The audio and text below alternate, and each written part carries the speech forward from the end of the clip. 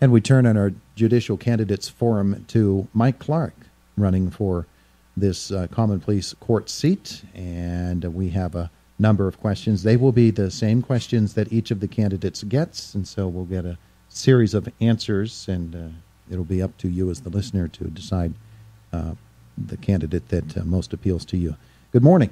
Good morning, Todd. It's good to have you with us here this morning, and let's get right to the questions today. And we'll start with this one. It's an introductory type of question. What are the one or two things that you feel the voters need to know about you and your judicial philosophy as you approach this seat? That's a great question. I think probably the thing that I would want voters to know about me would be my experience in the fact that I have a little unique experience compared to the other candidates. When I was in college, I started off working on weekends in the summertime. I started off working in the county jail as a corrections officer. So I've had a little insight from that perspective as to our judicial system. After college, I went to the police academy and worked with the county district attorney's office as a county detective and worked on the drug task force. And I think both of those things, and then in law school, I worked with the Michigan Attorney General's office and Pennsylvania Attorney General's office in Harrisburg. So I think along with those qualities or those experiences give me a unique insight into the system that the other candidates don't have, and I think that's important for people to understand. That's kind of what's developed me. When I talk to people, they say, how do we know who to vote for, and how do we know what each person stands for? And I always think that you have to look at what has shaped that person, their life experiences, and I think those life experiences for me have helped shape me and kind of bring me to where I am today. So, this particular scene on the Court of Common Pleas has traditionally been dedicated to family-oriented cases. Now, how would you like for the court to be defined moving forward? For the role to be defined? Yes. I think when I've talked to the court administrator to try to get an idea as to what the court's position is on what this new judge will be doing, I think the message I get is a judge is a judge is a judge, meaning that in Indiana County, our judges can hear any type of case. And I think that would be a great role for this new position, that you can hear anything from a criminal case to a civil case to a family case, family law type case, all of which I have experience with. I think the best thing we can do is to help alleviate the backlog of cases in Indiana County. And I would think the best way to do that is to work with our president judge and Judge Bianco to find out what they need to alleviate the pressures that they deal with on a daily basis. We're talking with Mike Clark, one of four candidates for the Court of Common Pleas here in Indiana County.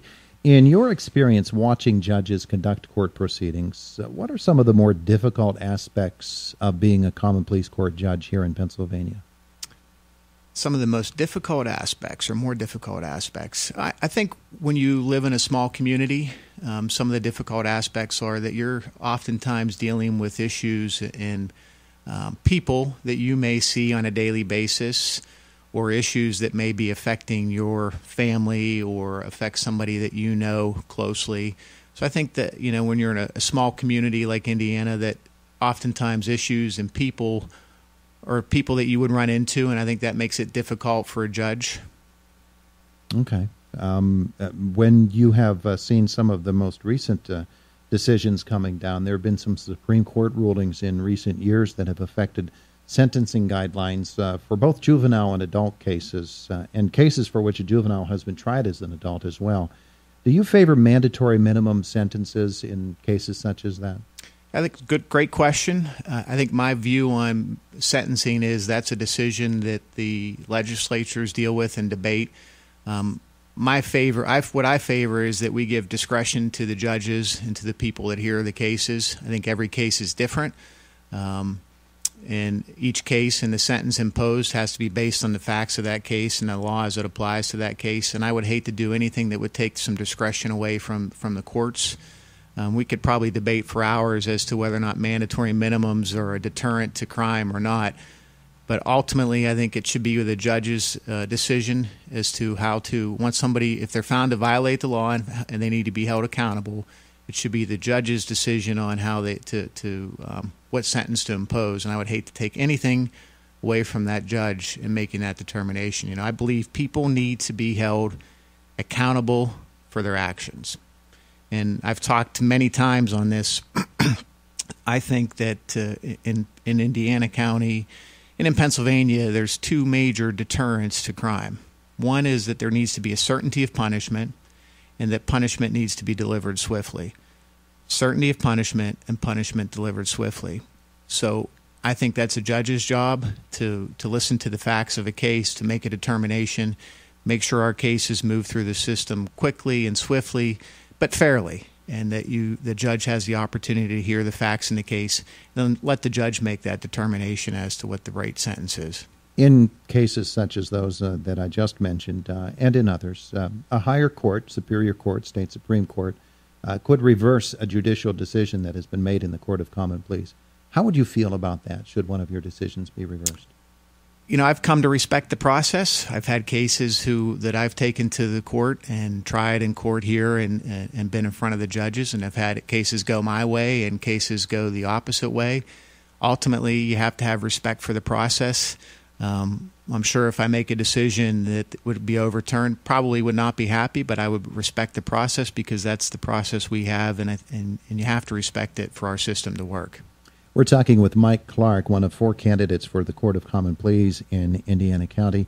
And there is one position for which voters will be voting coming up on May the 16th. Should there be a specific court for specific types of cases? I'm talking about cases involving veterans or cases involving a specific type of crime, such as drug cases. We have a drug court now that deals with drug cases, and one of the things that I've proposed to maybe help the process would be a veterans court or a mental health court. We send people off to war and join our military, and they sometimes are involved in some of the worst things that we can't even imagine, and they come back to our country in Indiana County and have to try to integrate themselves into society, and sometimes that transition is not easy. So I think it's important that we provide an opportunity, if they get into trouble, that they could go into a program where they have a mentor that is focused on maybe issues that they've dealt with to help them resolve them. Being in jail might not be the best solution. Rehabilitation may only occur if they have somebody who knows what they've gone through, so a mentor through the military process. I think it's a good thing. It's not always the right solution. When rehabilitation, working as a corrections officer, and then I've been the solicitor for the Indiana County Jail for quite some time. I've seen that the inside and how things work from the jail's perspective. There's certain people who rehabilitation is a great thing and an option. Sadly, though, there are certain people who rehabilitation is not an option, and they just simply need to be locked away. So I think there's certain cases where a specialized court would be beneficial, but it's not going to work for everybody. What, in your opinion, are the factors that must be involved in approving a plea bargain from the judicial position? It's a great question. I've heard a lot about plea bargains when I've been out talking with people. I get it that plea bargains are a necessary part of the process. The issue that comes up with me is that victims have input into the plea and into the deal that's made. That's one of the big issues. I would want to make sure that victims have a say and approve and understand the options of the case, meaning what if the plea doesn't occur? What if the plea occurs? What's the difference in sentencing? I've also had lots of people tell me that the police officer wasn't consulted. So I would want to make sure that the police department, whoever the affiant is, has the ability to have a say in the process. And I would want to make sure. In fact, I've told victims that I've talked to, and I've told police officers that I've talked to, if I'm elected as judge and a plea comes in front of me, two of the first questions I'm going to ask is, what does the victim say? What's the victim's position on this? And what's the police officer's position on this? I think those are two of the most important aspects of the plea. I think it's also important to look at what type of case it is and what happens based on the plea with sentencing. back to accountability. I think that, if we want to get a handle on the crime problem, we need to make sure that people are accountable. If pleas are starting to be made that would impact sentencing, reduce sentencing, I'm not sure it's holding people accountable. So those would be the things that I would look at. As a judge, how active should you be in seeing the way that a course is progressing and recommending to one side or the other that they pursue a plea bargain? Is that a role that the judge should play? Yeah, I'm not sure that it's a role that the judge should play. I think the judge's main job is to look at the facts, look at the law, and make a decision. And I'm not sure that the judge's job is to run the case from that standpoint either. I mean, we have a DA, and that's the DA's position. But I do think it's important that a judge make sure that the cases are being resolved appropriately and people are being held accountable. We're listening to Mike Clark talking about the position of the Court of Common Pleas, for which he is one of 4 candidates. Should the courts play a more active role in addressing the opioid crisis, and what might that role be? That's a tough one. That's one of the big issues I hear from people when I'm out talking is how do you address the opioid problem? The drug court that Judge Martin has implemented has been a good program. I'm not sure there's a simple solution to it. There's a lot of different theories and ideas on the best way to resolve it. Primarily, I think from the court's perspective is that we have to be focused on listening to the facts and the issues from each case that comes before the court. I would be in favor, and I've said before, that people who deal illegal drugs, people who deal heroin that cause death or injury need to be held accountable.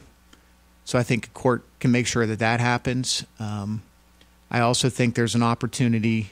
Everybody involved in heroin is not a dealer, and some people have an addiction that they need help. So I think if the court finds that the person has violated the law based on the facts and the circumstances and they end up in jail, we can make sure as part of the sentencing that they receive the appropriate counseling. Indiana County has some great counseling, social service agencies here.